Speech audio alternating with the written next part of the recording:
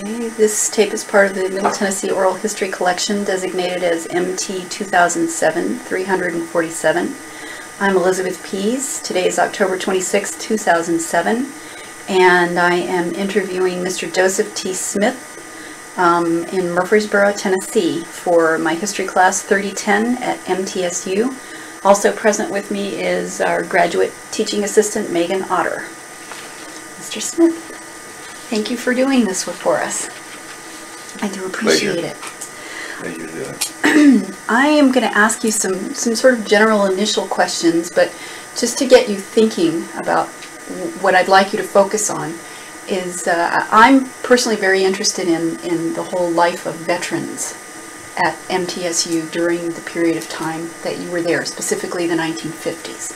And so that's kind of the mindset that I'd like you to be thinking of, if you don't mind. But first, I need to get your full name and where you were born. Joseph T. Smith. I was born in Tullahoma, Tennessee, January the 9th, 1928. Okay, and where did you grow up? In Tullahoma. And what was it like growing up there? I didn't know any difference. You know, it's sort of an isolated town, and transportation wasn't the easiest thing in the world, and we didn't have a car, so it was pretty localized until somewhere around 14 or 15 I managed to get a car and could go out and date girls in Manchester and Shelbyville. But it was a nice town. It was a busy town. Camp Forest was opened in preparation for World War II, and I was working in a drugstore at the time, so I did have exposure to a lot of guys from up north, particularly Chicago and Illinois, and having more trainees out there at the time. And it was a bustling, sort of wartime town.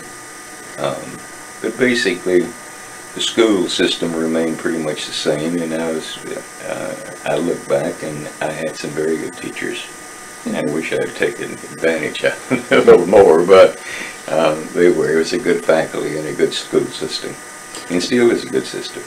That's what I hear. What was it like being exposed to those Northerners coming down to Camp Forest for a Southern boy? Well, they just made fun of the way we talked, and but I had several friends that they would get off on Friday sometimes, and they'd come into the drugstore. We didn't have too many things for their entertainment, so of course some of them hit the beer joints, but they had an awful lot. It was a busy drugstore, and so I think coming in frequently, I got to know some of them and did them some favors when they shipped out. I'd box up some of their belongings and send back home. And and of course, the only thing that basically saved Tullahoma is when they moved the AEDC facility there, and so it's and what does the AEDC stand for? Arnold Engineering Development Center, and so it's still really one of the mainstays in Tullahoma. Okay, so Camp Forest was sort of an Army Air Corps base? Well, no, it was just an Army base. Now, they did build a bomber base there in Tullahoma, in which they were training bomber pilots. Okay. Well, tell me what your wife's name is. Beg your pardon? Your wife? My wife? Yes, your wife. Your wife, and maybe how you met her. Oh. I switched subjects on you, I'm sorry. After a stint in the Marine Corps, I came to Middle Tennessee State University, and on the GI Bill, and roomed for a while in room 200 of Jones Hall, which the hall is still standing. I don't know how it's survived at least room 200. There were 4 of us in it. It was built for 2 people, and but I met Billy. I think she was singing in the choir, and I was a music major, and was singing in the choir, even though I was an instrumental major. And Neil and Margaret Wright were in charge of the music department, and they were just very infectious sort of people, and invited me to sing, and I said, you know, I've never tried this, so well, come in and try. So anyway, that's where I met Billy, and she was hanging out in the music department quite often. She was in some drama and English, and I think she was maybe a chemistry major, but I didn't realize that so much until we were married. And it didn't go well at all. I was set up by one of her friends, and later my friend, the guy, and told me, now she's kind of smart aleck, said you're going to have to be careful with it, and so I was just really smart. I did everything she opened her mouth and said something wrong. I was just right on her case. And next day she told people in the hangout all about me, and how she would never and would not recommend that anyone ever go out with Joe Smith. So we got back together, and 3 months later we were married. Yeah. So it's only lasted now about 59 years. Wow. So, you know, don't ever get haste, you know, get in haste, get married. It just doesn't work. No, I guess not. No, well, no, we've been very blessed. And but it is sort of odd that how things turned around. And so we lived, and you're talking about that village. There was a 3-level echelon there for housing. There were small trailers. They moved in a lot of the old trailers from the pre-camps, like in Tullahoma, Tennessee, 10 years. They bring all these 10, 15 years old trailers, you know, and put them on the campus there. But there were small ones, which we inherited, one of the smallest ones. And then there were the larger for, you know, the people had been there a year or so. They had moved up into this. And then the palatial apartments were the barracks that they had moved or had built there on campus when they had military here during World War II. And so we lived there and was happy in the little trailer. And it was right back of the science building, the old science building. And there were about 3 or 4 veterans, and Billy would slip in the windows in the lab and go over and do lab work. So that was a nightly venture. And then we moved from there over to an apartment on Tennessee Boulevard, right across from where the tennis courts are now. And we remained there until well, she was a graduate before I, and she was about 2 years ahead of me in school. And when I graduated, I took a job in Winchester, and of course it moved at that time. So as far as the Veterans Affairs, they pretty well ran the campus, and so there were more veterans on the campus than there were normal college youngsters. And so they didn't just bully themselves into it, they were just mature, and they were outnumbered, and elections would go to some military person.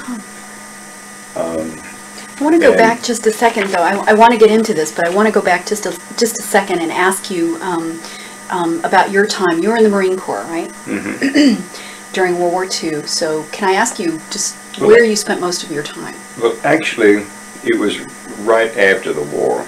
Okay. And I was never into combat. But I was stationed at, of course, went through Parris Island in South Carolina and transferred to the Marine Barracks at Lejeune in North Carolina. And I did head up a 2,200 man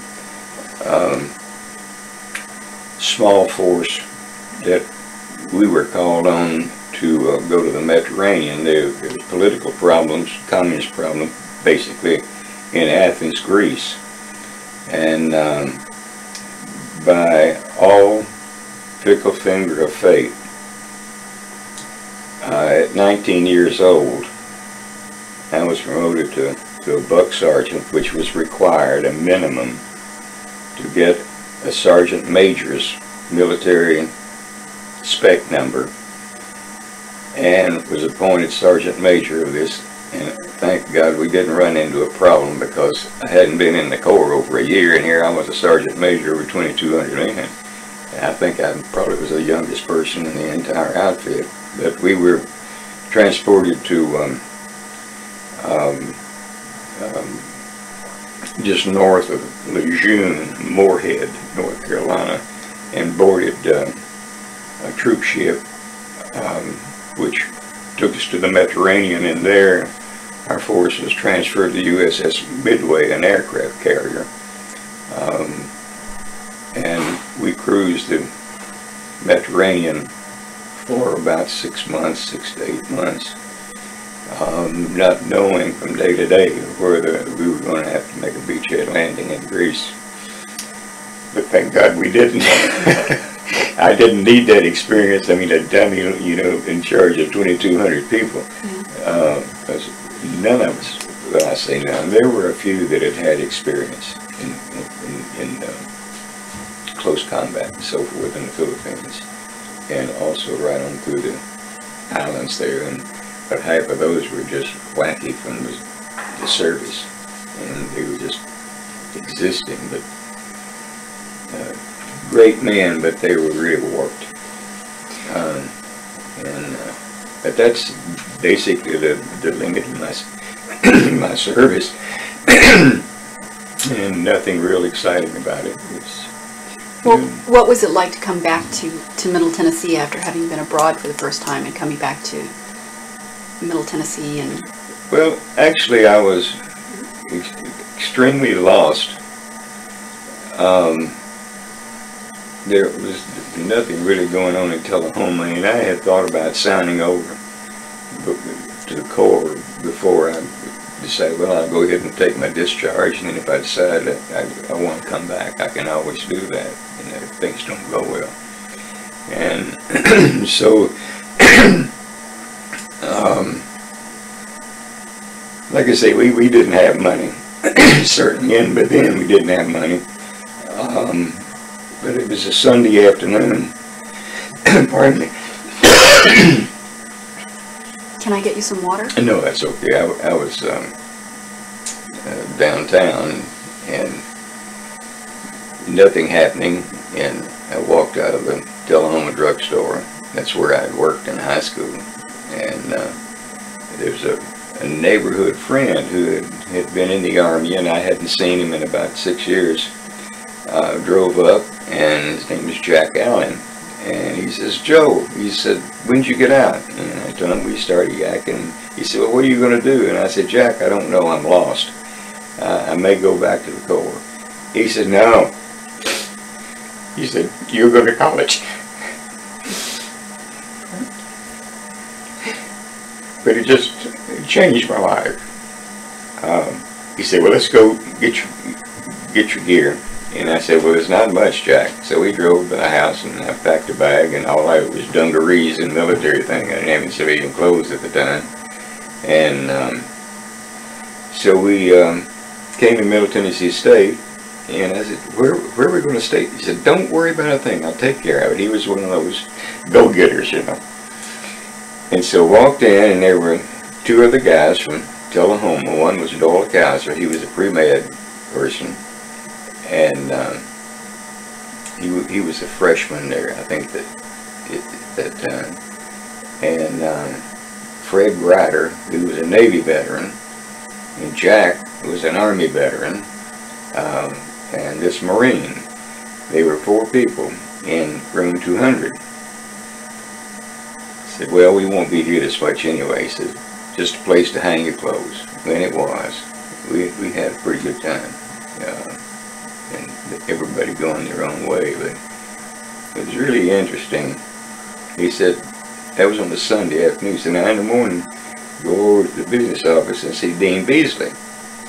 And you'll have to register for school and pay you. I said, Jack, I don't have any money. I didn't have about $15, $20, if that much. And so I went over and went up to the window and I asked for Dean Beasley, and he said, I'm Dean Beasley. He said, what can I do for you? He said, you're a veteran, you want to register, don't you? I said, yeah, but I don't have any money. He said, don't worry about it. Just fill out these forms and I'll take care of you. I mean, it was the darndest way to do business I'd ever seen. And just everybody was just, you know, open arms. And it didn't take me long to feel at home here at Middle Tennessee State. And so you went to school, I guess with open arms like that. You went to school on the GI Bill, you said earlier? Mm-hmm. So what exactly did that entail? What did you get from the GI Bill? Well, it paid all of the schooling. And as a veteran, I was paid so much a month, and I can't tell you really how much it was. Maybe $50 a month, since I was going to school and going to be producing, you know, money later on. So they treated veterans really quite well, and would do everything in the world to, you know, help them get through school. And I was, for a while there, well, actually for about 3 or 4 years, I was a drummer. I didn't major as a drummer, but in high school I had been a drummer with a dance band, and so I managed to hook up with a McFarlane fella here that had a band, and he needed a drummer, and so I made $10 a night playing in clubs, and that got me through. And that supplemented your income? Yeah. And that's how you supplemented your income when you were first married, too? Yeah. In fact, I played, when I went out into high school, I still played club jobs. Not at $10 a night, but a little better than that. And, yeah, I guess I played about 6 years, but when I came to university, I had already pulled away a little bit from that. It was a little more stable financially, and it wasn't all that exciting anymore. And so I decided when we came here and took this job that I was going to spend all the time on the job, because it was in pretty bad shape. It had been through 2 or 3 band directors that had just wrecked the department. And, so it worked out real well, and didn't do too much damage. And I want to talk about the band, but I also want to, and I know I'm meandering a little bit, Well, but I want to okay. take you back to, you were talking about the veterans' villages, and in an interview that I saw with you earlier, you mentioned that there was a lot of camaraderie between the veterans and the veteran students and the veteran teachers. Can you give me some examples of what life was like for the veterans? Or, I mean, I know you said they ran the school, but can you tell me a little bit about the veterans' village and what went on there and how you all ran the school? Well, you know, living in the lower income bracket of the veterans, we had electricity to the trailer, but we didn't have bathing facilities. So there was a big building with half a dozen showers for men and half a dozen for women, something like that. And so you get up in the morning, you'd go to the wash house, you know, and clean up and shave, and maybe sometimes freeze to death or not burn up either way. So that was a central place where a lot of the things, you know, kind of took place, of the camaraderie. And but believe it or not, most of the veterans were very conscientious about getting an education too. I mean, we had some fun, but we didn't skip too many classes. Very conscientious about it, and most of them made, you know, good grades and were good students. They ended up president of the student body and in leadership positions in the school.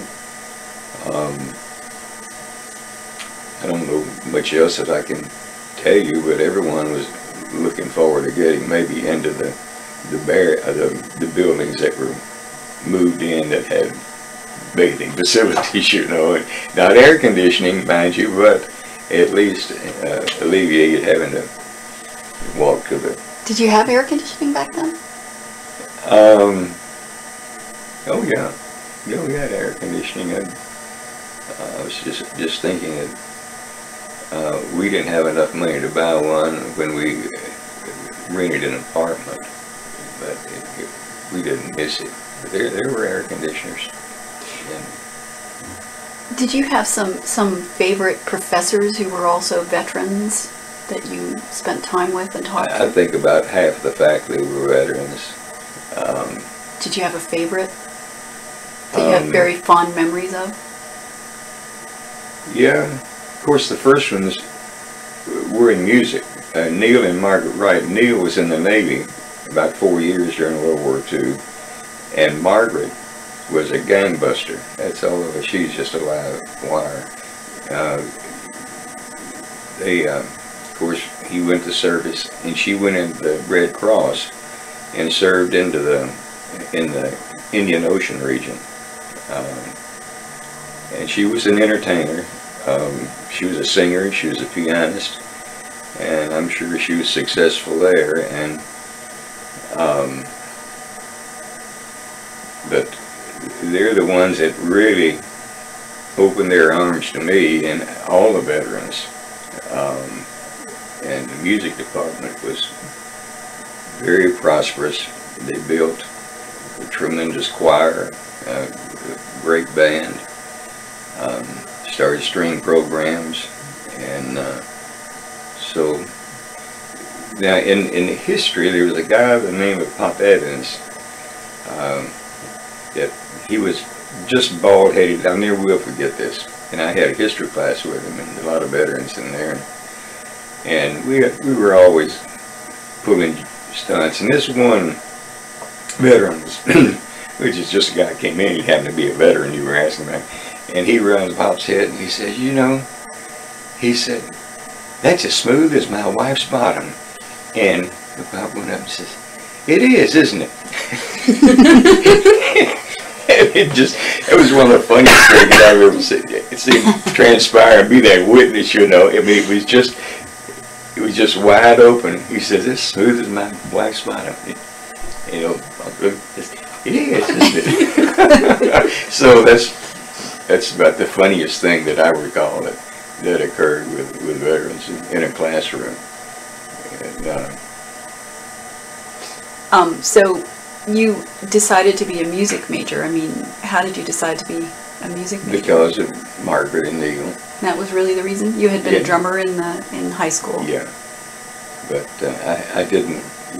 After I got to school, that was not my reason for being there, because in high school I was sort of a nut in physics. It was going into that air math and physics. But, you know, you just, thank goodness I did, because I've enjoyed my high school career, and certainly the university has been very kind over the years. So, did you have any special stories about Mr. and Mrs. Wright? I know you said that they were a huge influence on you. Was there any particular thing that stands out in your mind about them?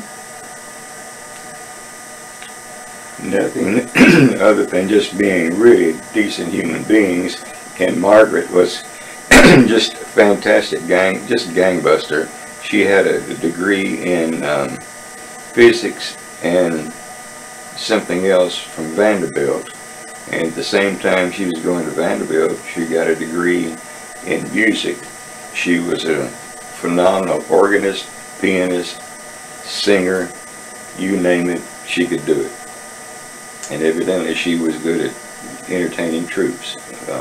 It's one of the things that she did with the Red Cross there. So did the USO not exist yet that you know of? Or? Beg your pardon? The USO, was that part of the Red Cross at that time? No, don't think so. I believe that was a completely separate outfit. I don't recollect any of the interplay between those two organizations. And Neil, he was a marvelous singer. His mom was a professional singer, and he grew up singing. And there used to be a show called Sunday Down South that was on WSM every Sunday afternoon. And when he was 14 years old, he was playing trumpet with that band. Wow. So both of them were just unbelievable musicians. And hard workers. Margaret was a lot harder worker than Neil. Neil was kind of laid back, but he got the job done. And Margaret was just a go-go girl all the time.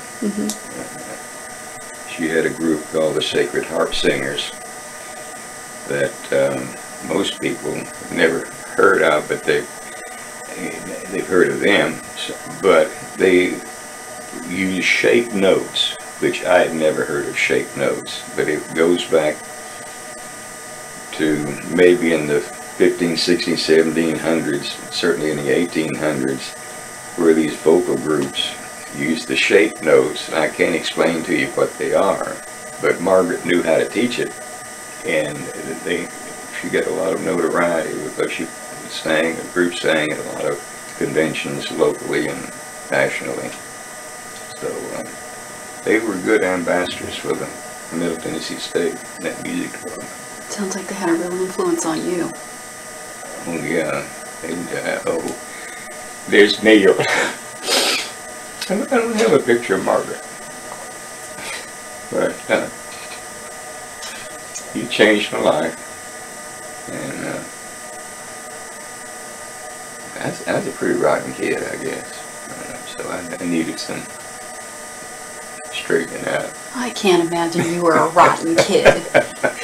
Well, the Corps did a lot to straighten it out, but Neil was a phenomenal example, and there were two of us, both of us veterans. Neil had a little office in the corner of a classroom, and so he had a good-looking secretary, but now there'd never been anything going on there at all. But we set him up. We knew when the secretary was coming, so we watched when she went to work. It was between classes. She was part-time secretary and full-time student. And so they'd been there about 15 or 20 minutes. And George, his name was George Cooner. He was a veteran Navy guy. He was always into something. They had one of these punch-like things to lock the door. So he had been in there and came out and he just punched that thing, so it locked the door with the secretary. So we let about 10 or 15 minutes go by and went over and turned the knob and it was locked. Old George started beating on that door. And beating on it, and Neil finally came to the door and opened it. George said, "What's going on in here? What's this door being locked in? You're doing lock in it with this student." It's the first time I have ever really, I was part of the thing too, but George was the leader in that, and he could have shot us. It just embarrassed him to no end. But anyway, that's about the funniest thing, the funniest prank we ever pulled on him. So Mr. Neal wasn't happy with you that day, huh? Oh, well, he got over it. He got over it. But, I don't, if you just ask me, I'll tell you what I know, but as far as, really having a lot of knowledge about what was going on, see, I came back here in '57, so there's still quite a few veterans coming back from the little skirmishes that we had over in the Pacific and other places. So,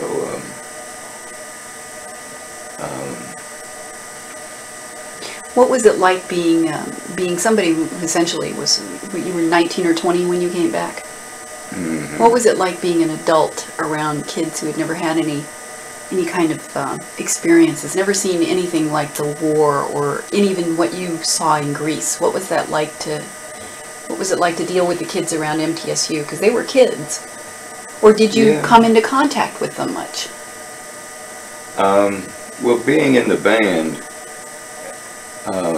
there's a camaraderie there, and it doesn't matter whether you were in the military or not. I mean, you had to play your horn well, and in the case of the marching band, you know, you'd have to get out there and sweat a little bit, and which was old hat to veterans, but to young people, we did have young people learn to march. I do recall that, because Neil was in the Navy, and Navy they don't have march. No, they don't march. That's true. They stumbled in formation. Yeah. But you were a Marine. So. Yeah, and so I don't think there was, the veterans still, now, as I was saying, the veterans still felt more comfortable with that group. But when you get into an organization, I think all of us had enough sense to know that there's an organization now, we must fit in. You know, we must follow whatever, and in this case, be leaders, because they were young people and they hadn't marched, and they had, some of them played real well, and some of them needed a little coaching, and we'd have section rehearsals, and usually a veteran would be in charge of the section rehearsal.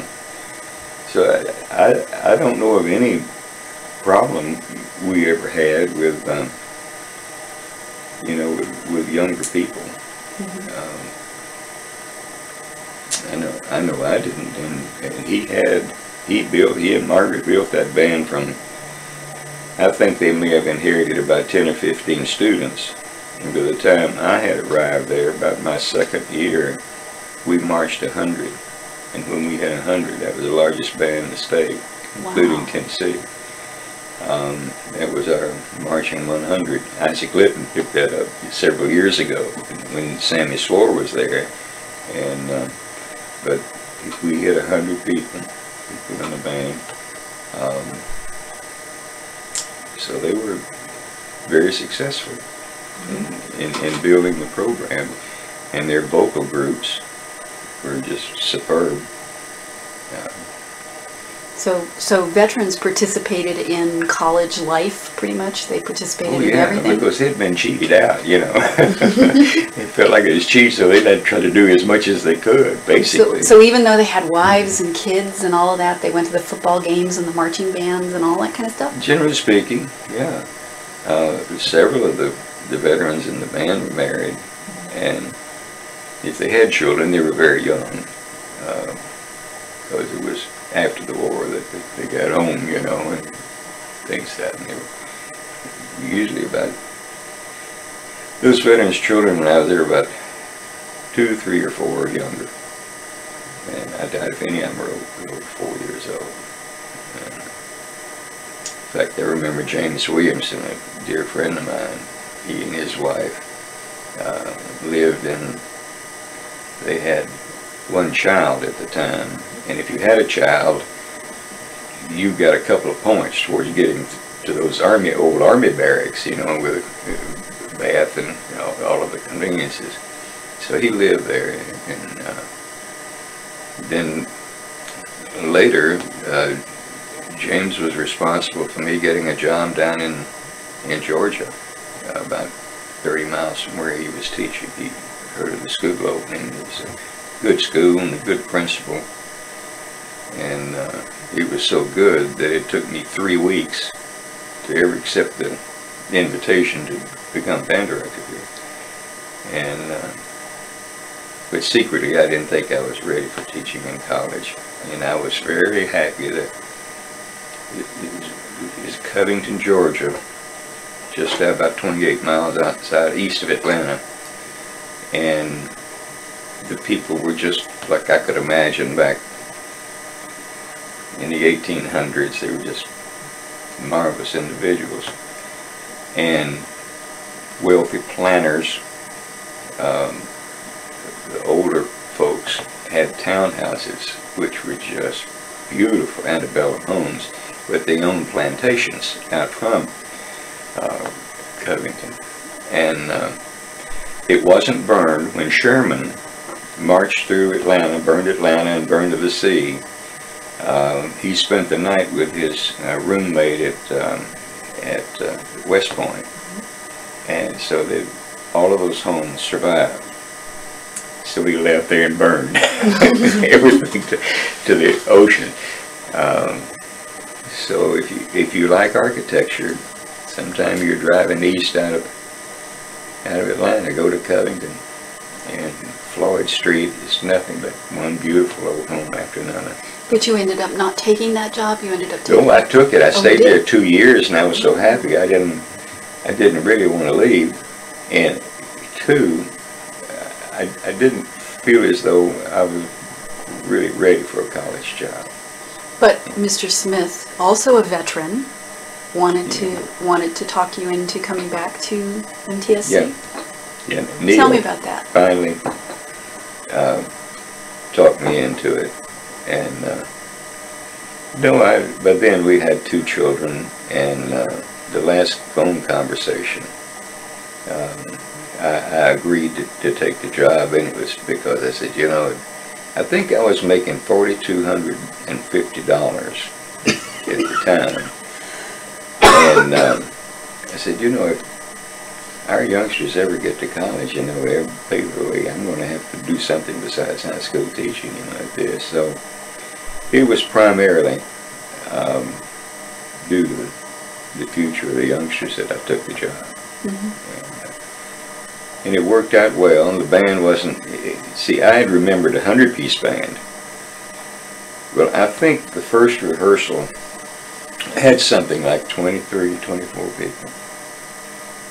And I said, well, I'm in the wrong place, but it's not because of the reasons that I was thinking that I wasn't qualified. So finally, I believe we got up to 35 marching, and we had some majorettes and flag girls. And Mrs. Wright, she learned how to twirl a flag, and she took the flags over. And I didn't have to worry with them. And of course, she can do the music and the routine, the whole bit. So it started out very small, but in many ways, that was so much better than if I had inherited a 100-piece band. Because you got to build it from scratch. I got to build it, yeah. And it had been a 100-piece band, and then it went through turmoil? They went through, I think, about 3 directors. And one of them lied, said he had marching band and he had concert band, and he really hadn't. He had a degree in music, but he was a clarinet major. And Neil hired him because he needed a clarinet teacher, and he could do the band. Well, it so happened that the band just fell apart. And so Neil kept him as a clarinet teacher and hired what happened to be a very good band director from Texas, but he only spent 1 year, and then he went back to Texas. And so the band just collapsed. I mean, you take 2 years in graduation plus change directors, and you're just out. No one was recruiting. And so... and did you have to recruit for the band in those days? Oh, yeah. So you've always recruited for marching bands that just wasn't made up of students who came and said, I played flute in high school. And I don't know how many trips I made. I introduced myself to band directors, and I knew some band directors from having gone to school here. And so it was Tuesday afternoon and Thursday afternoons I was off. And I spent Tuesday and Thursday on the road. And, I'm sorry, go ahead. Well, it's just go out and meet these directors. And when you were in college and you got your degree and your master's degree, you got it in music, right? What was your master's degree? What qualified you to be a band leader? Well, I didn't have a master's degree in music. Now, I participated in all the activities, but again, I didn't have money. And when I was teaching at Winchester, I would drive into classes, I think twice a week, maybe 3 times a week. And I took education courses and what music classes I could get. In fact, we didn't offer a master's degree in music at that time, but there were music classes that I had not had and was not required that I would take. And I studied clarinet with this clarinet teacher. And so I continued that, and there was some Saturday classes I remember having to drive for Saturday classes. But no, I really didn't have a degree in music, but because of people I studied with, and I don't feel like I cheated anyone.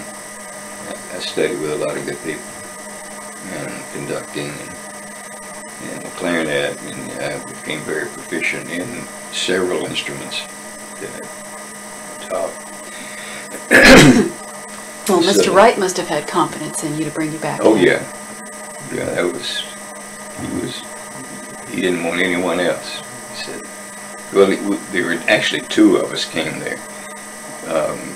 Horace Beasley, he was teaching in Nashville, and he accepted the job and actually had more to do with the concert band than I did. I had basically about a third of rehearsal time, but he was responsible for planning for the concert band and so forth. And then later on, when I was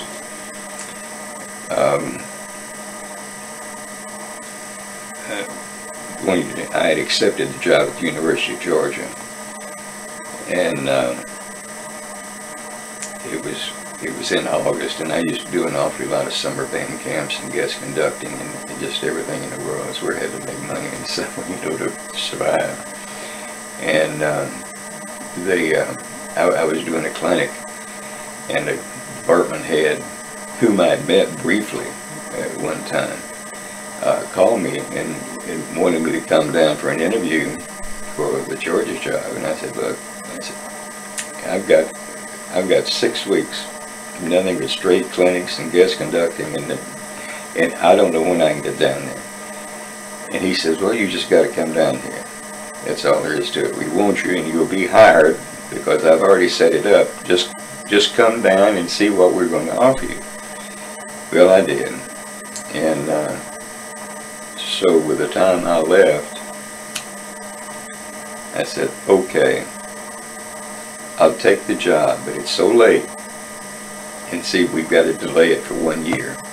I said, now if you will agree to the appointment a year from this time, then I'll take it, but I'm not going to leave the music department.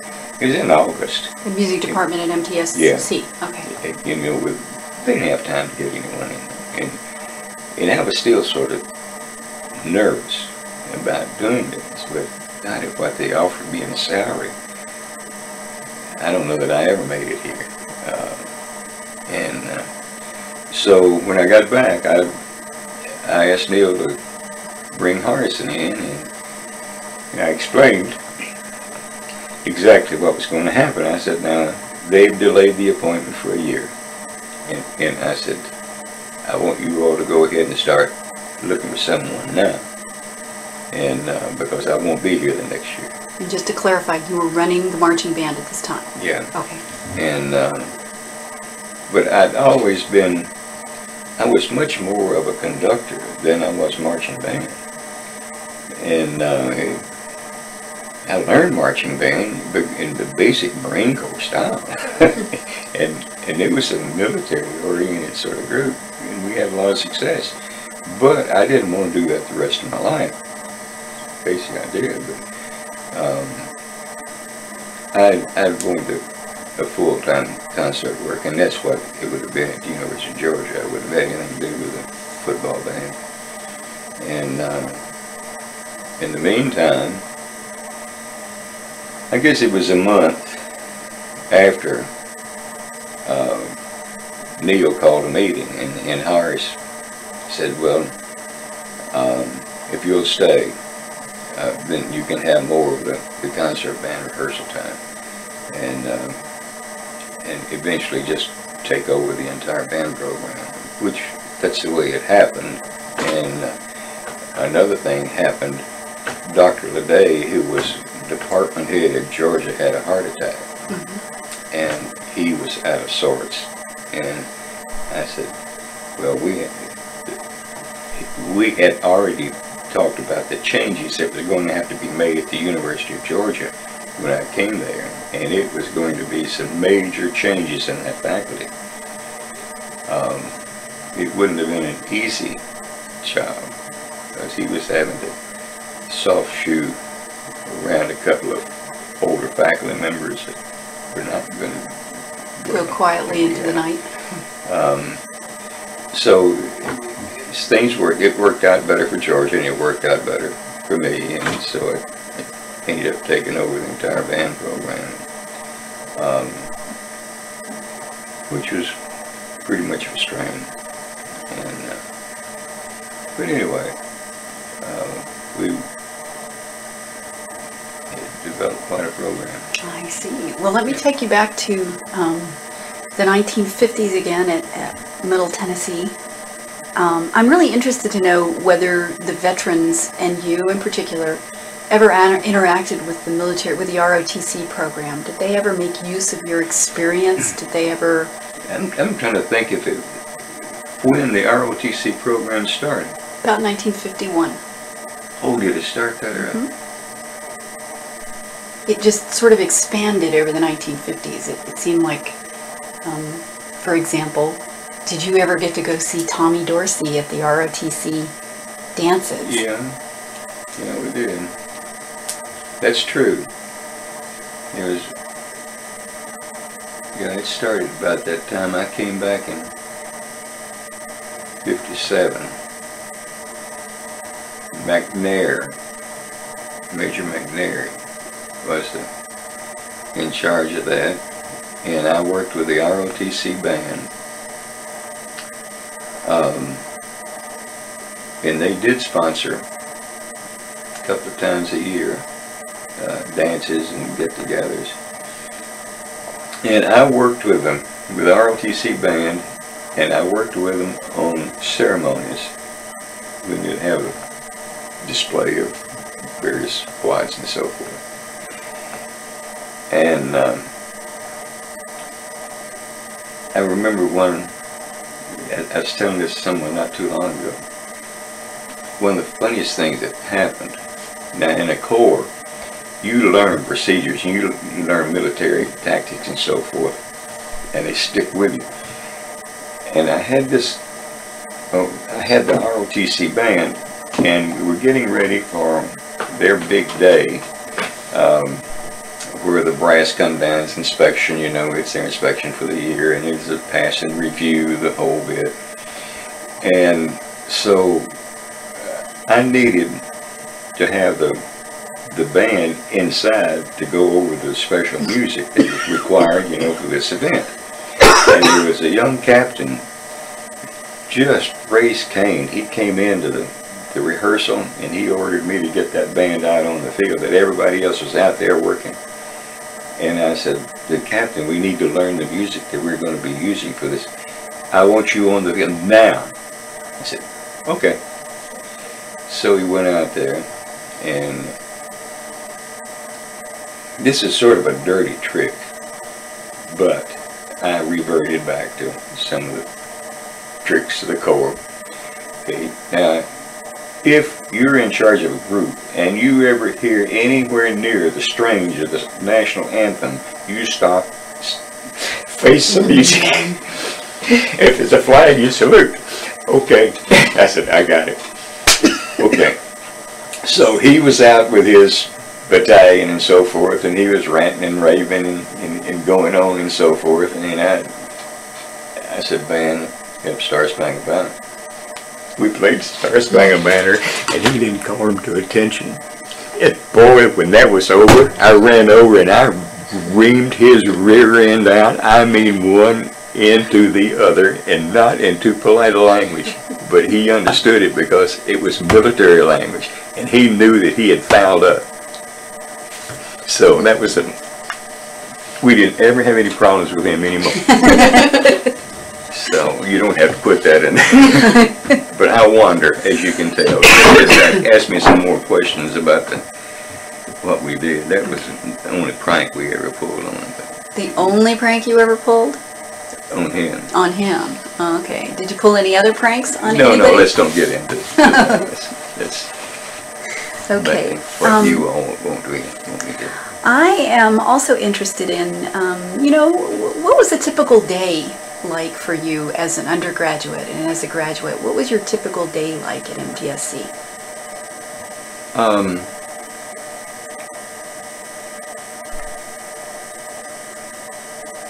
Actually, it was very busy. And I can't talk to anything except in the music department. But the music department had so many activities, not only requirements for a music major, but also requirements for small ensemble, being in the choir, being vocal, and also instrumental. So there were rehearsals, probably 2 required rehearsals, or at least 1 a day, sometimes 2. And then when you're playing in a stage band, you have rehearsals once or twice a week. If you're in a small ensemble, such as a trumpet trio or a horn quartet, then you have those rehearsals. A music major really runs from morning to night, but some of those rehearsals are scheduled at night. And along with your regular classwork, it was full day. And but that's the way it is as a music major. And of course my wife says, well, it was no worse than being a chemistry major. We were in the lab, all the time. And so I don't know how many times she would slip out of and go into the window with the lab, and I never will forget, unknowns. Well, I hope you find out what the unknowns are tonight, I mean, still don't know what she's talking about, but it was, maybe you all do. It was really just a busy time. And you were working to supplement your income at this time as well? No, just dance bands and the jobs, and they were on Friday or Saturday night, or Friday and Saturday if you were lucky. I didn't do any of those during the week. So tell me what a typical weekend on campus was like, not only for you, but for the people around you, for the veterans, for everybody. What was a typical weekend on campus? Well, with good weather, there were several activities. They would get a baseball or softball team up, or there were tennis courts over at back of the old high school, which we frequented quite often.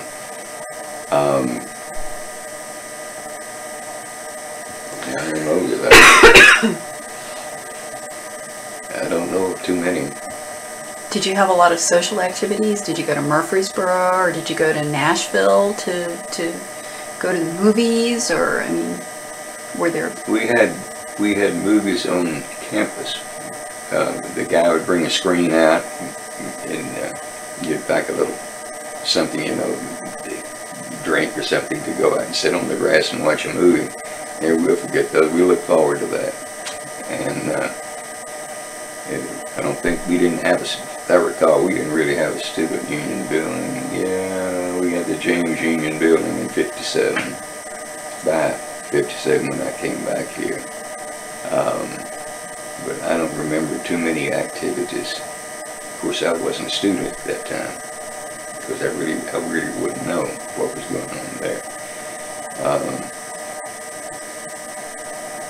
We'd have hot dog cookouts, hamburgers at times, and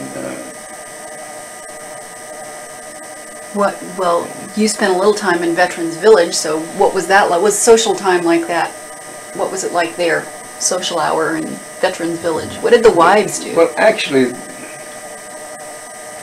there wasn't all that much. There was a different breed. Most of those guys, you get out of the service and you're in school, you really aren't there to have a great time. Being married and having children and so forth, they were pretty dedicated and confined to going to classes, doing their homework, and taking care of the family. I don't really remember ever having a social get-together of Trailer Town. I don't think it happened. And they called it Trailer Town? Well, yeah. Off and on it was Trailer Town because you had this wash house in the center and you had these trailers down either side of it. And I'd forgotten about it until it just came out. Yeah, it was Trailer Town. But there must have been some social life there because they had a mayor and they had, they did Mr. and Mrs. Vet's Village. Were you all ever up for Mr. and Mrs. Veterans Village? No. No? No. Did you ever go to the little grocery store there and hang out and play ping pong? Yeah, I had forgotten that. Yeah, I remember that, but I didn't frequent it too often. But I do remember the ping pong tables. I don't think I ever played ping pong. Well, what did you and your wife do for fun? Well, she was from Murfreesboro. They had a farm out here on Old Manchester Highway. And she worked part-time for her brother, who was Dr. Gene Odom. In fact, Doc Odom's son. This clinic down here across the corner from the service station. Mm-hmm. So that's his son that is a doctor there now. And she worked for him. And we really didn't have very active social life unless it was a dance or a concert. Of course, we had a lot of concerts that in many cases we were required to attend. It's a music major. There wasn't a lot of social times. They'd all hang out. We just didn't get into that very, and I don't think too many of the vets did. Mm-hmm. There just wasn't time for it. No. And they had a different mindset. It wasn't that they didn't enjoy life, but they were working to get the degree and get out of there and get on with their life. You did say that they kind of ran the school and they did do the football games. So tell me a little bit more about that. Tell me about them running the school. We wait on that until I change. Harold. Well, Coach Murphy was a Navy veteran, and he was just a really likable guy. And so mostly veterans formed this little pep band. And I remember the first one I went to, and it was a 13-piece band. It called the Thirsty 13. And we loaded into, I think, 2 cars, and we drove all the way to Maryville, Tennessee to support Coach Murphy in a football game. And of course we were the hit of the season. Sometimes we had dressed rather garish and pull some funny stunts, but we would go on the field and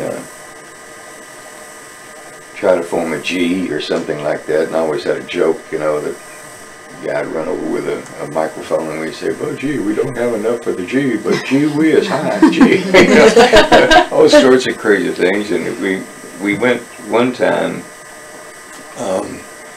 to Memphis to support the team, and we stayed. This time we spent the night in Maryville. We got in cars and drove back. We were just that cray nutty. And so we spent the night in the Peabody Hotel, and they had an art convention that weekend, and we had our own uniforms, so to speak, for this pep band. And the drum major was Jack Allen, and I've got to tell you about Jack. He lived about 2 blocks from me growing up, but he was a little older, never associated at that time. But when he went to Germany and with the army, he got hit with a machine gun and took him back, patched him up, 2 weeks later, he was back on the front lines. First time out, machine gun hit him again. Okay, now, so he goes back, hospital, a couple of weeks, they patch him up. He goes back, you know what happened? Third time in a row. Now, this guy, and he was my roommate, he looked like Swiss cheese. I mean, they were not, they'd all healed, you know. I don't know how many bullet holes he had in him. And of course, it never killed him. He just, they didn't hit the vital deal, so mighty good doctors won. We've never talked about it. But he really loved life. And so, on this special occasion, being in Peabody Hotel and being in Memphis, he was quite a dresser, and he dressed in complete tux, except for his pants. And he had on his black patent leather shoes, black socks, black garter, red and white polka dot shorts, tailcoat, bib, bow, and the rest of us had garish outfits, but he was just, he overdid it. So we walked through the lobby of the Peabody Hotel, and people on the elevator coming down was already just breaking up, absolutely breaking up. And so we walked, he never cracked a smile, he just walked right through it. Oh, and he had a cane. And this crew behind us, but I never will forget the expressions on the face of these people seeing this guy. He never let on that he didn't know that he did any pants. So we had quite a halftime show at University of Memphis that Saturday night, I guess it was. That's some of the funnier things at the vets or people.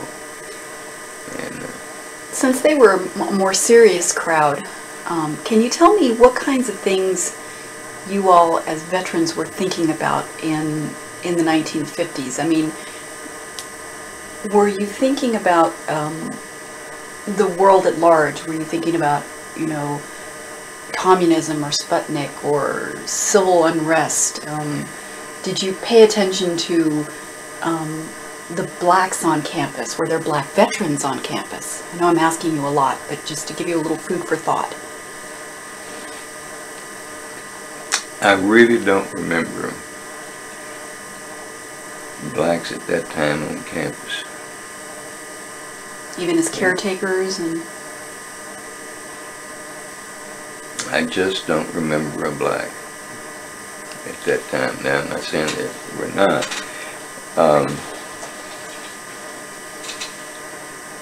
The first black I had in the band here was, I don't know what year, but his dad was a principal here. I think his name meant, he was a tremendous young fella. And thank God he was the first one, because everybody in the band loved him. We had no problems whatsoever. George is his first name, and I think his last name. And he's a teacher down in Nashville right now in Metro. Still plays string bass, and I see him maybe once every 2 years. And but I can't think of the... Yes, I can think of the second black. His name was Eric Starks from Chattanooga. And the following year, his sister came to school, but she was not an instrumental. I think she was a vocal major.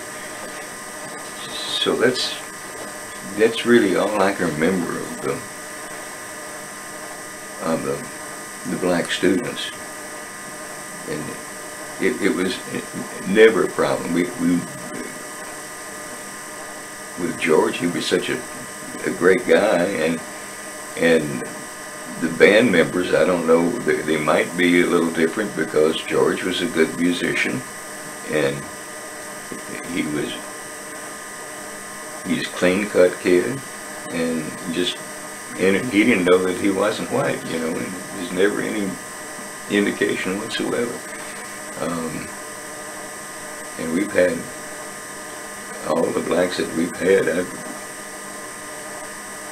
They just come in, they play. If they can't play, I mean, I dress them down, you know. But it's not, you know, because you're a green, yellow, or white. You just don't. You better learn to play your part, boy. So. Well, what about the world at large? What were you all thinking about in the 1950s? I mean, what kinds of things what kinds of political things were you thinking about on campus? Or did you? Did you pay attention to the politics of the age at all?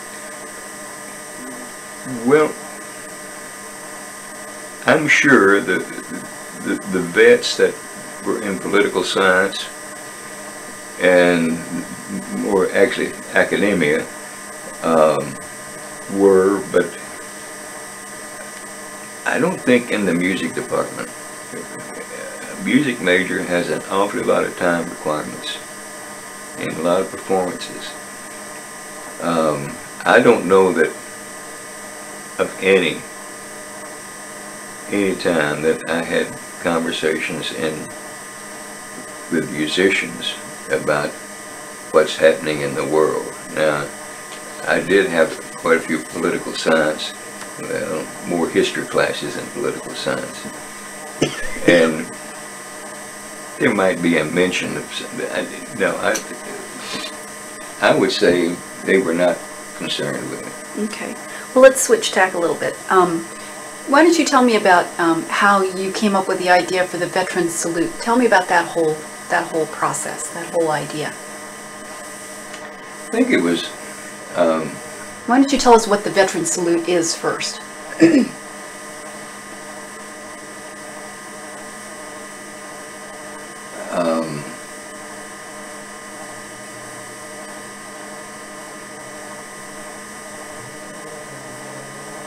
Well, I don't know that I was the one that did that. ROTC and Major McNair, I did have a lot of workings with the ROTC since I agreed to take their band over.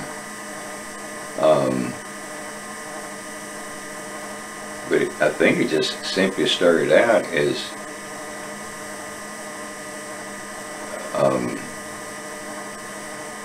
parade fundamentals for the cadre, and I think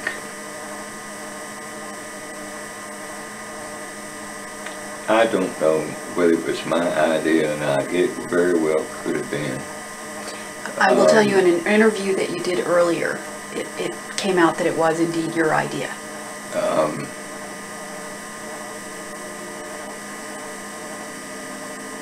I don't know. I guess I just simply felt that a veteran should be recognized, and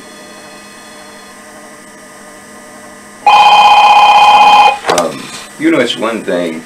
You get home and there's a parade, blah blah blah blah blah. Well, that's the end of it. And so many of the people that I had been associated with, you know, during my time at the college when I came back, and also after I came back to teach, I think there was enough interest among several of us that there should be more recognition. I mean, a continuing recognition for what those guys and gals went through. And boy, I hadn't thought of this in this when. But the ROTC had an awfully lot to do with this, and of course they would, naturally. And I had some problems. Joe, I'm going after Cindy and Casey, and I want to pick up some coffee. Okay, hon.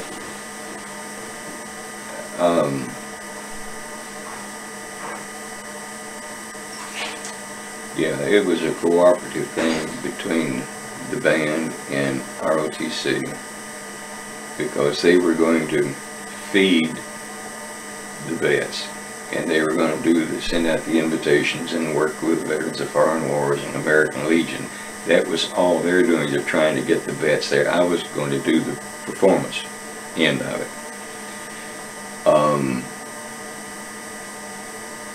And the biggest problem I had, it was the captain again, wanted to use a howitzer on the field, and I just said absolutely not. There's no way. There's no way. But the major went along with the captain, and he said, "You just take care of your part. You let us do what we're going to do." And he blinded a girl. And after I went to him, I said, "Look, let's put that cannon somewhere else." He was facing the track. Let's see where I am. Yeah, that corner of the field. And they didn't. Oh no, we're going to go through the ritual, you know, the loading, you know, and this, and this, and ramrod, and all that. Sure enough, they did, and sure enough, it's the first time they used it, and that ended the cannon bit. So, well, please don't put that in there. It's just an incidental thing that occurred. It's bringing back these memories of working with these large groups. But the military, the vets, I think, really appreciate it. And do they still do this? Do they still do the veteran salute? No, I don't believe they do. I can't recall. I still go to games over there, but I can't recall lately. I haven't seen anything about it. It might be for these guys and gals that have been in these other wars. Yeah. It'd be a nice thing to do, maybe. Yeah. Well, hopefully they. I have to be honest. I don't know 100% if they're doing it or not. So I'll check for you and get back to you. I really doubt it. I think it's one of those things that's changed with the. What did you do in the veteran salutes? Was it just marching music, or did you have some special something that you did? Well, yeah. One time we got, and I've got a picture of it somewhere. We got the two high school bands to come in, and we were in the center in a V, and with a kind of appropriate, you can make out an A. And one of the high school bands did a smaller U out here, and the other did an S over here. In the center, we had the vets along the track on the east side, and so as we played the armed forces songs, and we had them, you know, Marines, Army, Navy, and so forth, and so as we, of course, they knew when they were going to come out, but when the band got into the Navy thing, here come the vets from the Navy, and it goes into the Army. Here comes the Army, and it just segues one to the other. So there's an awful lot of motion and flow into that, and it's and they're carrying. Later on, we had all of them carry small flags, and picture-wise, not only did it give a tribute to the veterans, and I'm sure they felt that they, you know, been recognized again. I don't know why I get, well, I guess it's age, and but it actually was really a good scenario. It would run about 12 to 14 minutes at the halftime, and publicity-wise, it got pretty good coverage. The segment for many years now. I don't think they do it anymore. A lot of things that we used to do, they don't do anymore. It wouldn't be a bad thing to do, but it's probably outlived its usefulness. Maybe not. It was. They appreciated it, and of course they had meals there. It made just a really nice day. And this happened separately from the football games, or as part of the football games? It was just a separate halftime show. Okay. Of the football game. Mm-hmm. And back in those days, you all won your football games. I should say we won our football games. Well, we had some good teams. Coach Murphy was a tremendous coach, and yeah, we had good records, good crowds. You know, we didn't have as large a stadium as we have now. Yeah. Do you go to the football games now? Yeah. Mm-hmm. And watch the marching band? Yeah.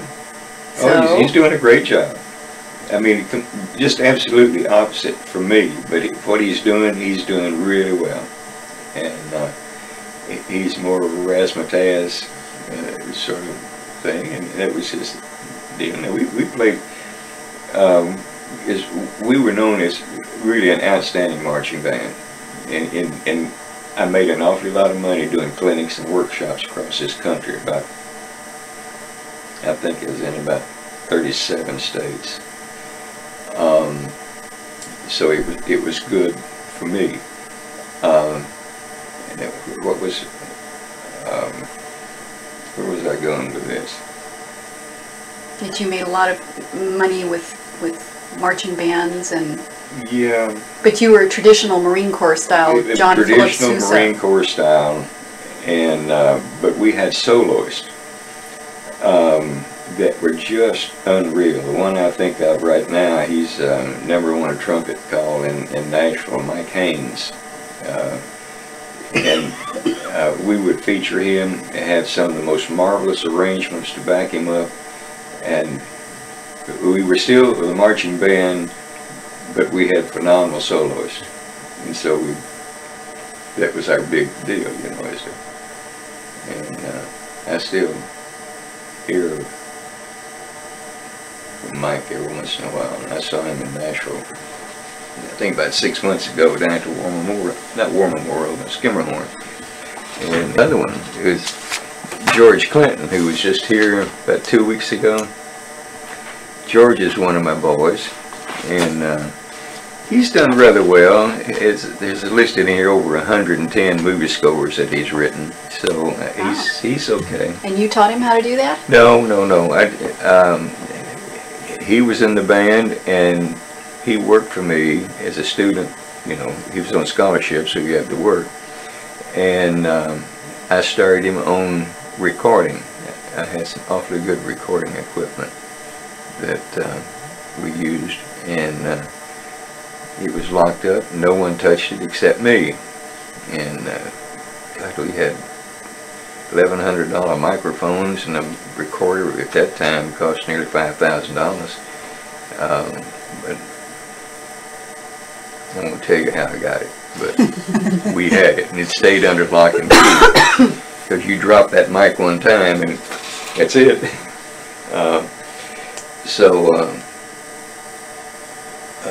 George learned his recording techniques here, and of course now he has his own studio in his backyard. Has he invited you out there to see it? Well, he has, but I haven't taken him up on it. I did call him night before last. He lives in the Second Valley out from Los Angeles in Tarzana, and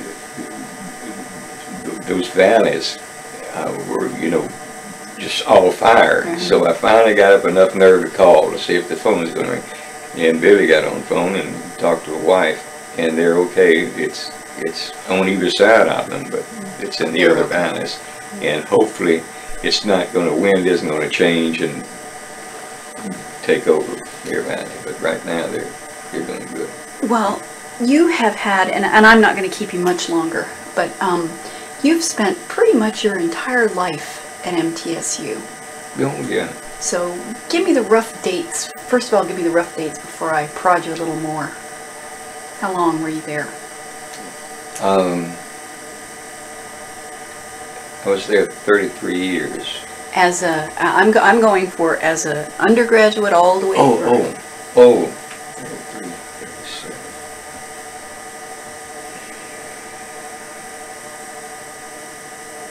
Well, it was 37 years, but then I started a community band here, and I started when I was still teaching, but I would come back and have those rehearsals on, I think it was Tuesday evenings that we had rehearsals. But actively involved would be 37 years. That's amazing. So can you articulate at all what the university has had, what kind of an impact it's had on your life? I mean, I know that that's kind of Can you put into words what it's meant to you? Everything. Had I not entered in this school, I probably would have gone back to the Corps. And who knows what would have happened. We've had a lot of little skirmishes, you know, since then. In fact, very shortly after that, we had a problem. Had to send the Marines into. So, it has been my entire life. Well, adult life. And I really could not think of a scenario that I would have preferred. Do you have any camaraderie, the faculty, the students, and the modest success? More than modest, you just had something named after you. Well, maybe I understated that. Now, when you look at this, I don't know. You're allowed to brag. Well, I just don't, but I sure can't put those things in a drawer, you know, because they were all a major part of my life, and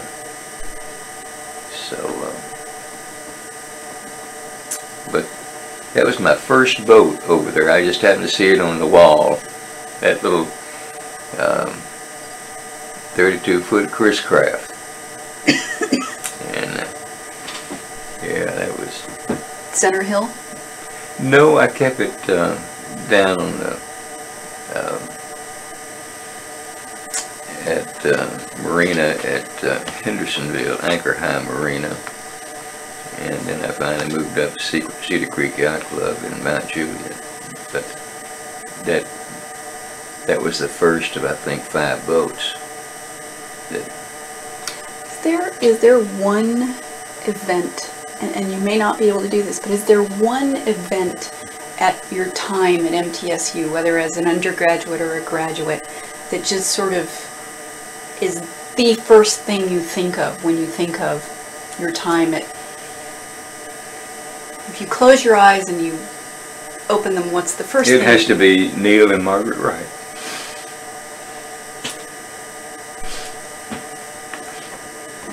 They were probably the greatest influence in my life.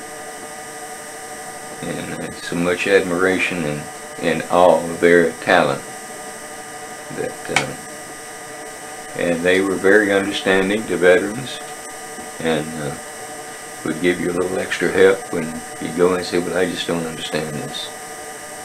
And, but see, they were veterans, and we had the camaraderie, not only as instructor and student, but as equals from the standpoint of military and this sort of thing. Mm-hmm. You know, it would have to be then with Neil and Margaret, and of course without Neil and Margaret I would have never met Billy. So you owe them a lot. Oh yeah. Do you stay in touch with their family? Beg your pardon? Do you stay in touch with their family? No, Neil Jr. has I used to stay in touch with him, but he has a horse farm, out on Franklin Road somewhere, and he's big time in the jumpers, and he's going, no, I just don't, and of course, they lived only about 5 houses down. And what about your own kids? Did they go to school here? Yeah. And how many kids did you have? I had 3. 2 of them went to school here.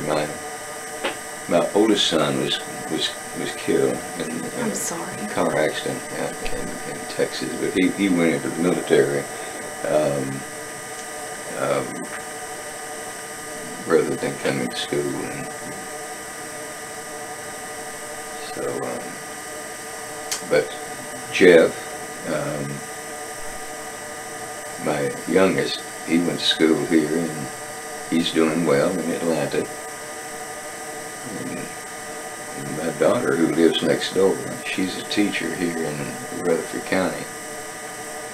So she got her degrees here. Of course, Billy got her degrees here. And I still go back to campus, not as often as I used to, but I go to football games and some basketball games. But as far as the music department, this year, well, I'm recuperating from a really serious operation, and so I just haven't been out much in the last couple of years. But I'm getting better. Do they give you a special place to sit at the football games? Oh no, but we're going to have to change our seating. It's up on, gosh, I think 21st row. So it's way up there. Yeah, I'm going to start using the elevator one. We were over. Sometimes we leave in the middle of the third quarter or something, you know, because you say, oh well, they got this thing knocked, you know. And we still enjoy going back on campus and the play productions and concerts. We go to an awful lot of the concerts that they give. Let me ask you one last question. Oh.